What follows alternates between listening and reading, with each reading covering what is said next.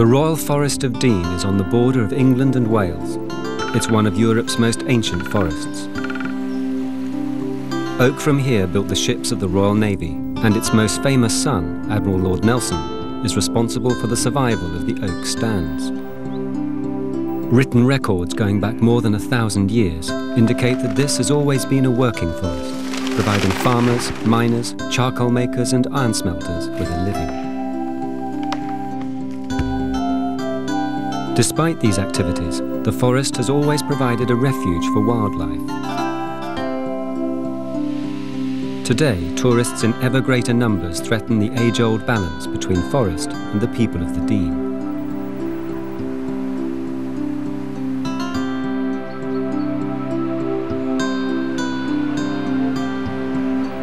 Another threat comes from the grey squirrel, a relatively recent arrival from North America. And there's continual pressure from the grazing sheep. The outbreak of foot and mouth in Britain has given the forest respite from sheep and tourists. Filmed over the seasons, this week's Earth report assesses whether this small pocket of wilderness will survive another millennium intact.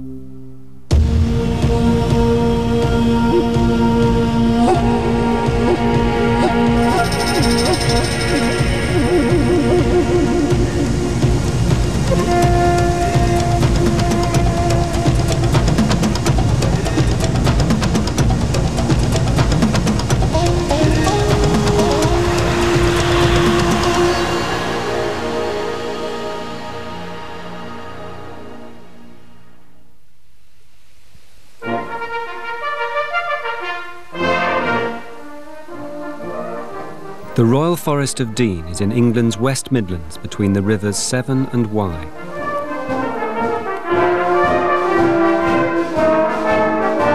Silver and brass bands, a relic of the days when thousands of men worked the coal seams, are still the music of the forest.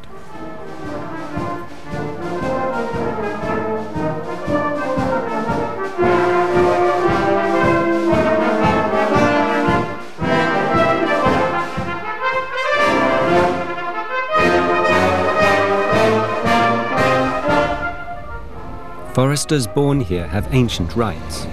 First, the right to keep sheep in the unfenced forest. The second, to mine coal or minerals working as free miners. Gerald works this mine alone, whose right to mine goes back to antiquity, but was enshrined in law in the 13th century by the English King Edward I, when foresters served him well during his wars with the Scots. Gerald's mine is deep in the forest, near two ponds that are a haven for wildlife. A man has to be born here in the forest and has to have worked in a mine for a year and a day before he can become a free miner. 50 years ago, there were 5,000 coal miners working in the forest. Today, Gerald is one of the last free miners still earning his living this way. His one-man mine has become a tourist attraction.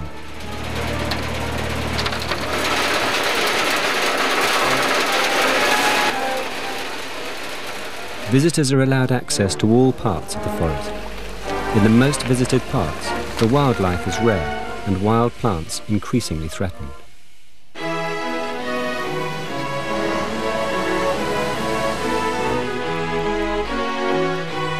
From a small town in the heart of the Dean, a UK government agency, Forest Enterprise, administers the Royal Forest. It continues a 1,000-year-old tradition of central government protection. From the time of the Norman conquest in the 11th century, the forest was reserved as a hunting ground for kings, and the revenues from iron mined and smelted here went into their coffers. As England developed into a naval power, the oak assumed strategic value. In 1633, Charles I created the post of Deputy Surveyor to take overall charge of the forest. Since then, there's been an unbroken line of 25 Royal Deputy Surveyors. Today we manage the forest for a whole range of purposes, and consequently the management is very much more complex perhaps than it used to be, so that we still do produce timber, and it's still a very important aspect of our work. the revenue it generates helps to pay for the other aspects. Equally so, we are involved very, very actively in managing the forest for conservation purposes. That requires quite a lot of balancing up of the objectives for where we will manage for timber or how we will manage the woodlands and so on, in order to optimise the biodiversity values of the forest. We're also a very, very big visitor attraction here. In autumn, people come to collect mushrooms. The forest is home to a huge variety of fungi, some edible, most not. The group are given a quick lesson by a local expert on what is safe to eat. To properly identify a fungus, you've got to get the base of the stem. You've got to dig down into the soil with your knife. I hope you've all got knives with you. It's very important to have. You see, in this case, it's got a bulbous bottom to the stem here. This, by the way, is a very, very good one to eat, and is virtually unmistakable for anything else. And it's got a ring here, which is very distinguished in its appearance, and is very, very good to eat. Well, now this is a kind of bully country, isn't it? We better look around and see if we can see any others. Most visitors just come for the walks and the spectacular scenery. This is probably the most well-visited spot in the central portion of the Dean. Beechenhurst Lodge, which is the premier visitor site in the forest for Forest Enterprise, is about a quarter of a mile below us there. And during the summer we have droves of people coming up along this way, visiting the sculptures. This is one of the sculptures called Place that is directly behind us, and it's maintained as an open viewpoint. So we've probably got 1/3 of a million to 1 million people, somewhere of that order, coming up and seeing this view every year. So it's particularly sensitive. Anything that we do is in terms of felling, has to be a scale that befits the landscape and the landscape form. And because it's a big landscape, it's likely to be large-scale working. This is one way in which the forest can be regenerated on a small scale. Behind me you can see the fallen crowns of 2 or 3 trees there. And these are mature oak trees that have been felled and are being cleared at the moment to create a hole in the forest canopy, and that will encourage enough light through to get natural regeneration of a variety of species, but mostly oak and beech to regenerate. Over to my right now we'll see an area that's been opened up in the past, possibly 10-15 years ago. The regeneration has now become established, and that'll be growing quite well now, and they will form the next crop of oak trees in this particular area. So this demonstrates really that could eventually end up as 2 or 3 mature oak trees from that 100-150 small oak saplings that you have now, given a correct thinning regime. This is Britain's premier oak forest. The forest was planted for a purpose. It was regarded as the prime location for sourcing timber for building ships. In demand not only for ships but also for construction and smelting, the oak in the Dean was en route for extinction. It didn't help that very few acorns and seedlings escaped the attentions of the pigs and sheep. Admiral Lord Nelson in 1803 visited the Forest of Dean in order to ascertain what resources were available in order to fuel the naval building programme of warships.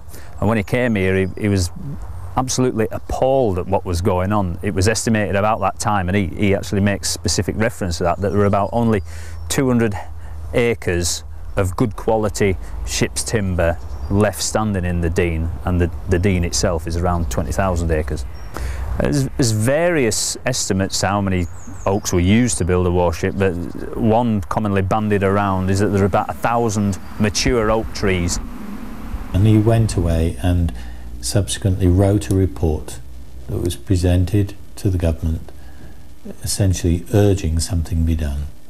And following that, we saw for something like 40 years, until the mid-1800s, a massive initiative to replant the woodlands of the Dean. In the 20th century there were dramatic impacts, and this was probably most dramatic in the Second World War, when there was what is locally still known as the Great Felling, when nearly half of the whole forest was cleared. A huge area was cleared of trees, and most of that was replanted with conifers. This oak tree was planted around 1812, and it's this size after nearly 200 years of growth, which was one of the reasons why conifers were planted here in the first place, because they will reach this size of timber in probably about 60-70 years. As usual, we've got a spread of lots. In winter, hardwoods such as oak and sycamore are sold by auction. Profits go to Forest Enterprise to help it in the time-honoured fashion of a wilderness paying its way. Across to Norfolk and Kent. We're on then to lot number 8.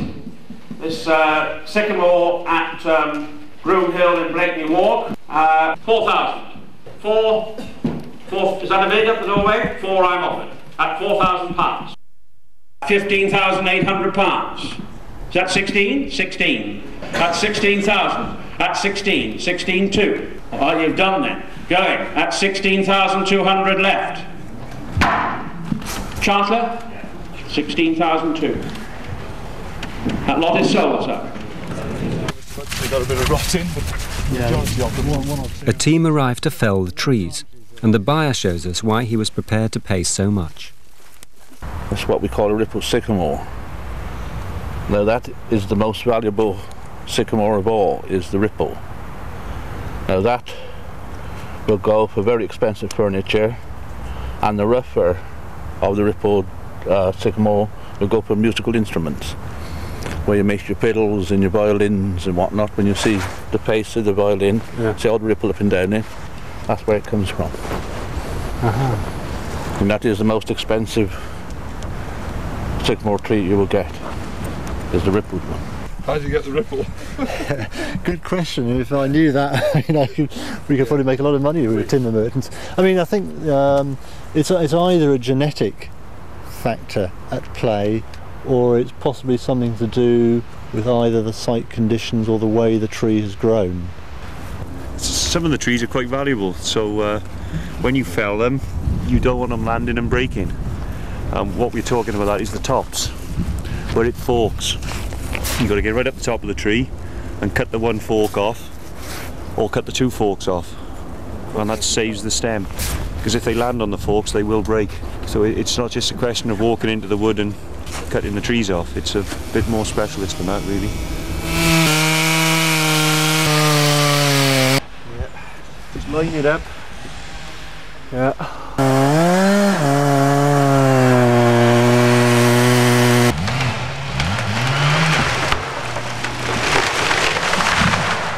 At least he went in the right place.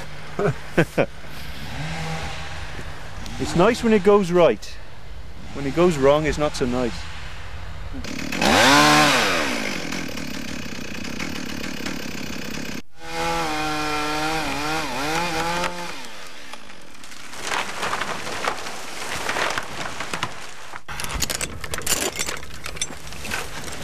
Right, that gets a sweat on. Gets the adrenaline pumping.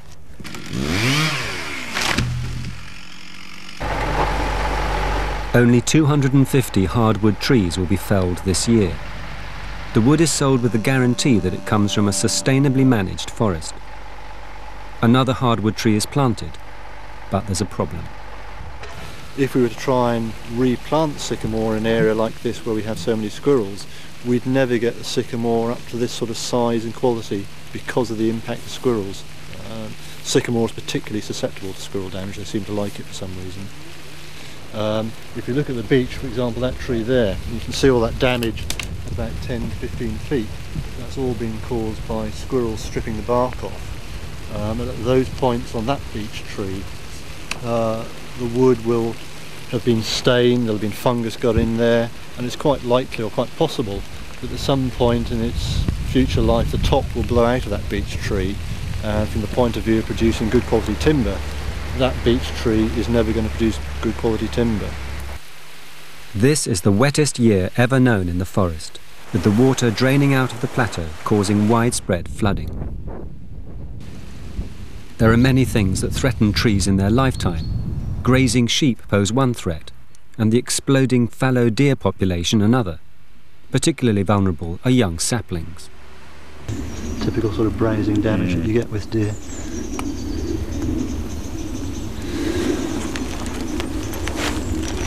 And if they constantly keep browsing away on young trees like this, I mean, it holds the trees in check effectively, and of course the tree never grows up. And the whole aim of natural regeneration is to get these young, naturally produced seedlings eventually taking over from the mature trees round about. And if the deer are constantly browsing these young trees, those young trees never become established.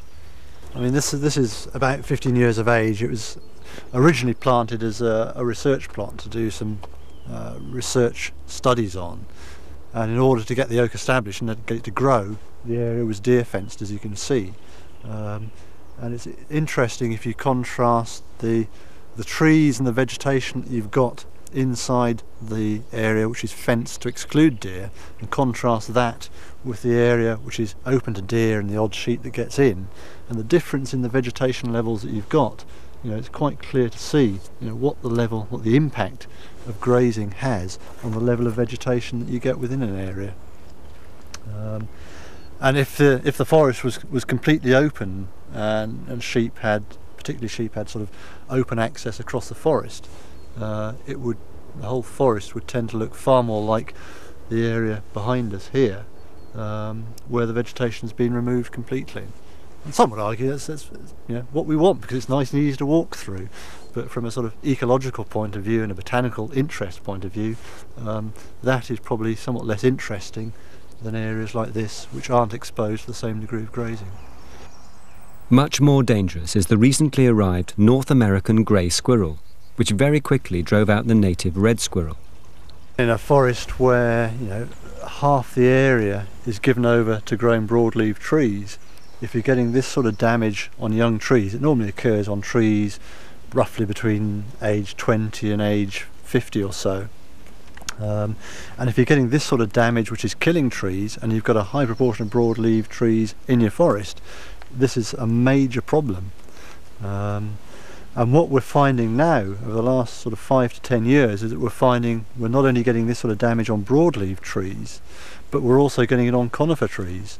And that's particularly worrying, because conifers are what generate the larger part of our income in the forest in terms of timber.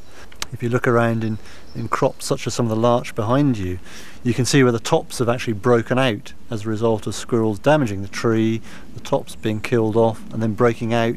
That allows fungal pathogens to get into the tree and may affect the quality of the wood through timber degrade. It's difficult enough trying to get broadleaf trees regenerated successfully. You get them up to age 15, 20 years of age, and then they're attacked by squirrels. And the impacts of squirrels can be as great as the impact, if not greater, than deer. So a real problem, and we haven't really got a solution as to how to control the damage. Their numbers are artificially high because they beat birds to the seed left out for them by bird lovers. In January, a rare fall of snow is an unusual event in today's forest.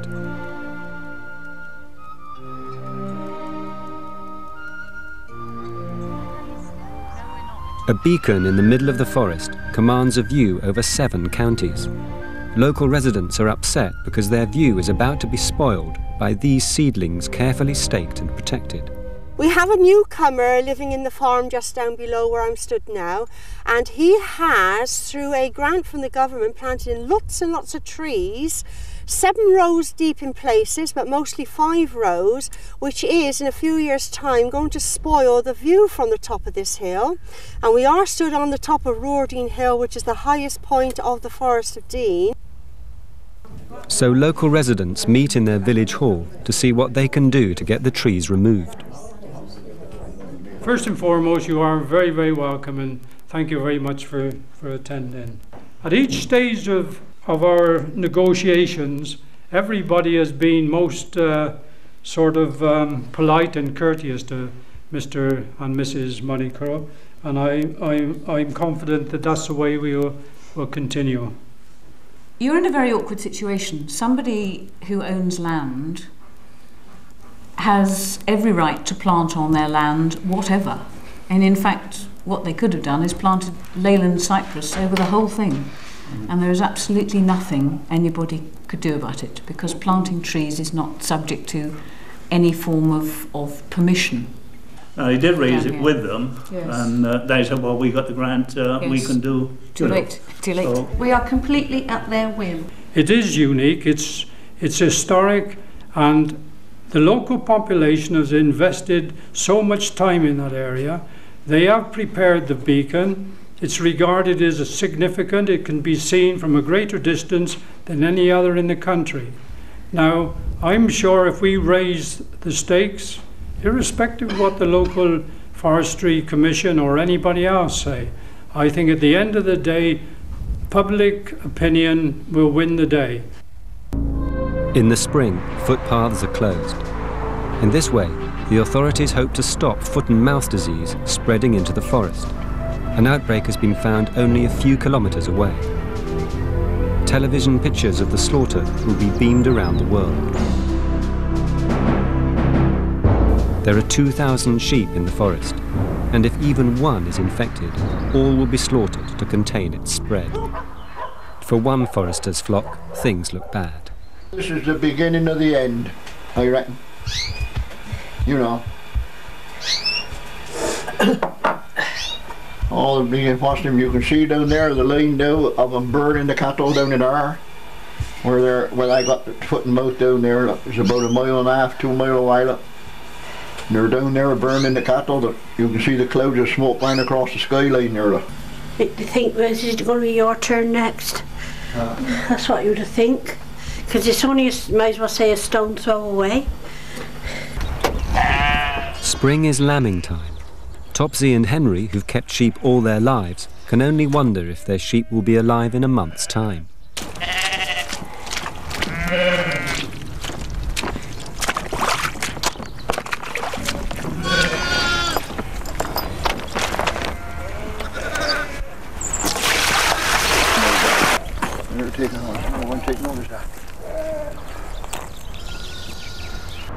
Some foresters believe that their ancient traditions are under threat from new people moving in, and they're looking for a way to preserve these traditions.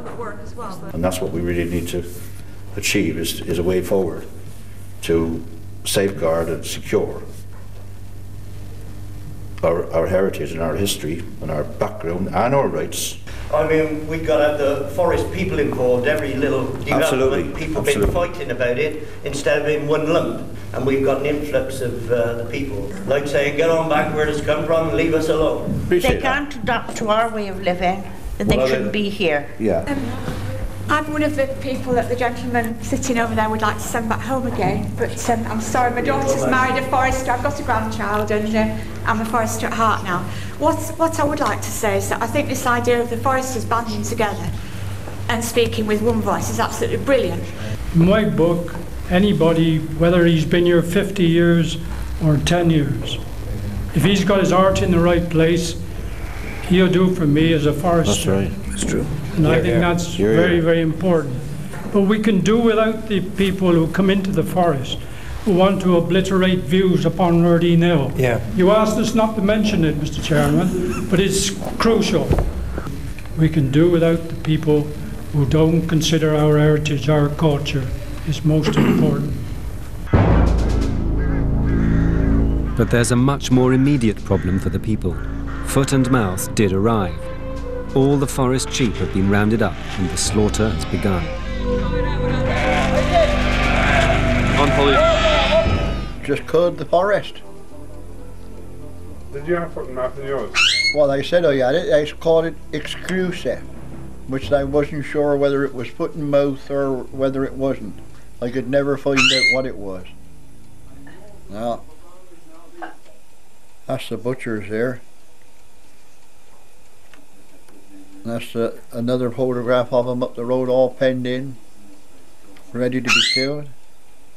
To make your tears come in your eyes, mate, when you see all your sheep are going. But we're just getting over it now. But it just still hurt. Well, the forest is dead. There's nothing in the forest. You go up through there now, you can go up there now, and all up the road there's all reeves, crossheads, photographs of sheep, you know, like put on cardboard, and all up there.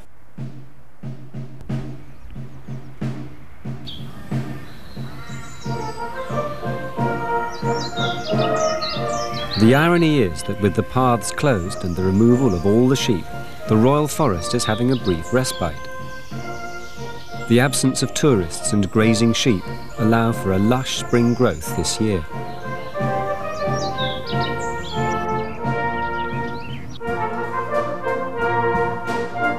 The forest and its occupants have weathered many crises, and only time will tell whether the ever-increasing number of tourists and alien invaders, like the grey squirrel, will change this pocket wilderness for good.